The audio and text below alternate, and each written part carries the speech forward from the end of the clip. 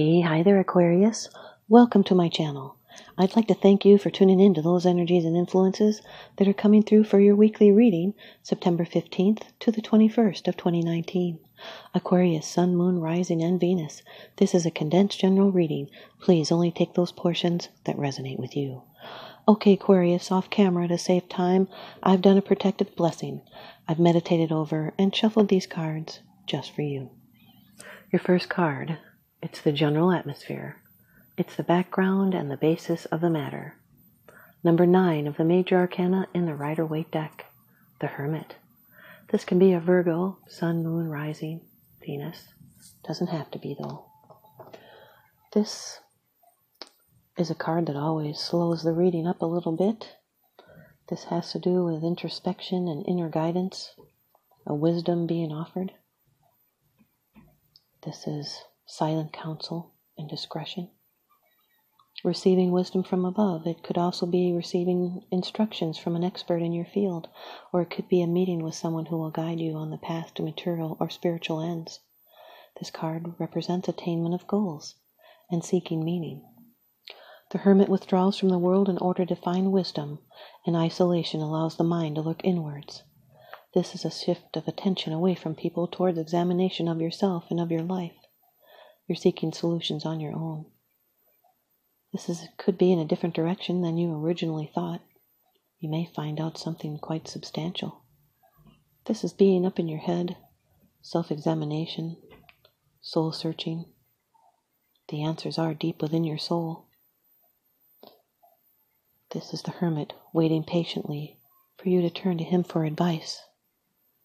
He has knowledge. You may be aware of his influence, but you're ignoring it. Or you may be looking for guidance from the invisible world.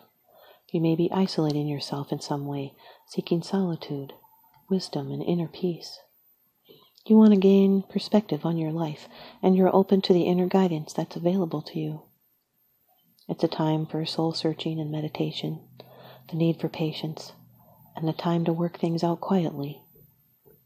You'll need to clear your mind of the external hurly-burly to allow time and space. Your second card. This is the energy that's crossing over your path. It can be a challenge. The 7 of Pentacles, Aquarius, Earth energy. This is, again, some needed time for patience. It's looking back and thinking about whether you're on the right path. You've put a lot of time and effort into your project. Could be a break. The harvest is still yet to come. This is someone's Saturn in Taurus.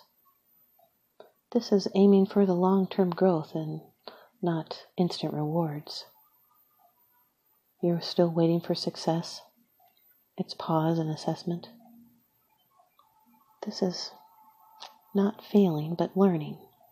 But it's questioning your standpoint. You could be looking from a different perspective. It could be a difficult decision between security and risk.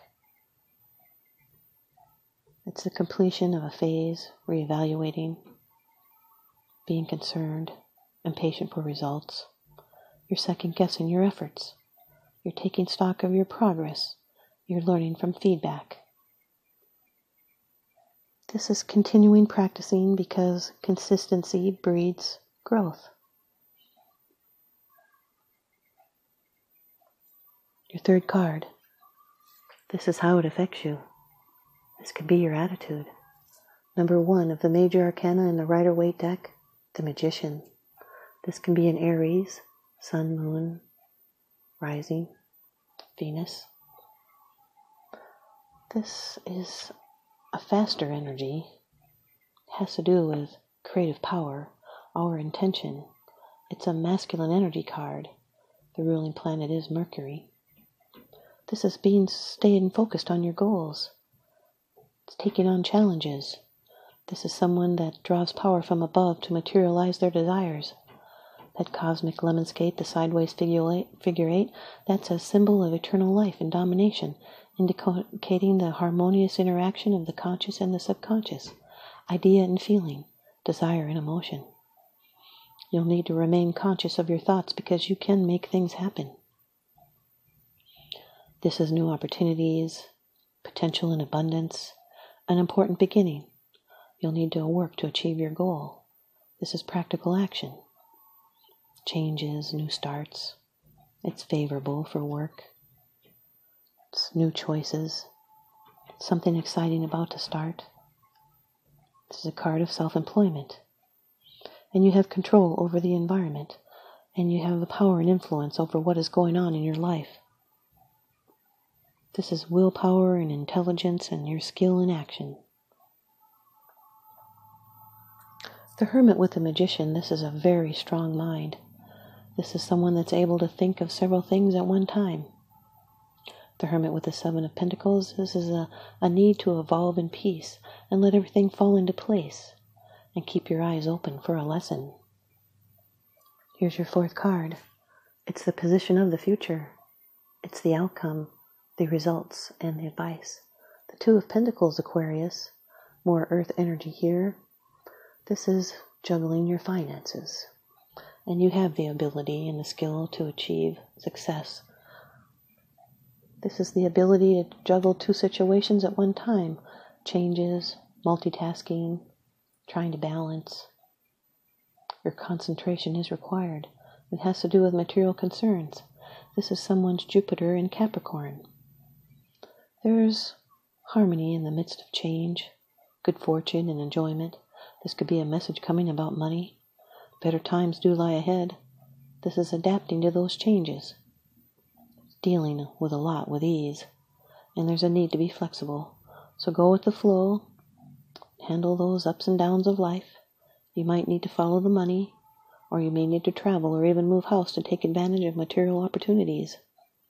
This is a shift in life's focus. It's new facts and new results that come to the foreground and present you with a new perspective.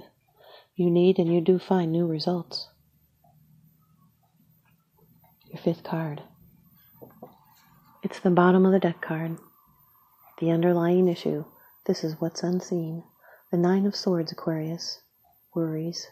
This is a high stress card. Worrying over money. This is low energy, it's anxiety, and again, a need to be patient. This can be preoccupation with past experiences. So you'll need to talk about the problems that you bury. Speak up to solve these problems, or it brings regrets and nightmares, and you'll wake up in the middle of the night and not be able to get back to sleep because of all the thoughts racing in your mind. This is someone's Mars in Gemini. Mars also represents Tower in Gemini. This is wisdom and strength gained through experience. This is someone that's having trouble sleeping because of the worries. Could be about your health. But worrying is pointless unless it drives you to take action. So confront your worries and fears and take steps to solve your problems. Talk to someone. Write in a journal. See a doctor. If you continue to doubt and fear, they will continue to haunt you. This is that high stress card. You might be having feelings of guilt regarding a past transgression. Often the fear of difficulties is far worse than the reality. The fear is worse than the outcome. So put two and two together and look at contradictions around you and strengthen your resolve and your patience and try not to feel so down by the temporary blockages or difficulties. Here's your advice from the Oracle deck. Ask Your Guides by Sonia Choquette. It's Discipline, card number 33, Master Teacher. Discipline. Has to do with dedication, training, work, and skills. Whatever you desire in life can be created, but only if you're willing to do the necessary work. That's what the Magician tells us. This means no shortcuts, no bypasses, and no free lunches. The only path to success is discipline and consistency. Fortunately, your master teacher is present, helping you develop a heartfelt and mature work ethic by getting organized and becoming practical in your approach to achieving your goals. Examine your heart and be willing to do what it tells you, whatever it takes to reach your aims. If you don't know what you must do, then learn. Seek out the help of mentors and guides who specialize in your field of interest. And there's the Hermit. Study and learn with an open heart and mind and set your standards high. Your master teacher reminds you, mastery in any area only comes from demanding nothing less than the very best from yourself. Thanks, you guys, Aquarius. I hope you stay tuned in by leaving me a comment or a thumbs up, and please subscribe. Now remember, what goes around comes around, so I'm sending you out love and light and blessings. Thanks for watching.